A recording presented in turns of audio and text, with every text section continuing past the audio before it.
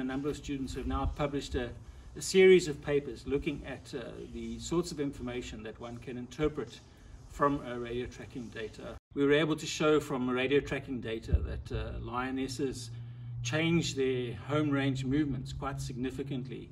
during that period at which they go and find a den in which to have their cubs. So this most recent paper, looking at the actual change in dynamics and foraging and ranging dynamics of lionesses at the time in which they have their cubs. So really interesting science, and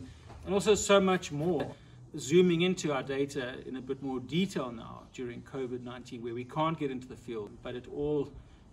adds to our body of knowledge, and most importantly, it adds to our conservation initiatives so that we can plan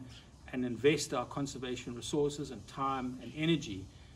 as appropriately as possible, and using the actual information from the animals to inform those conservation and management decisions.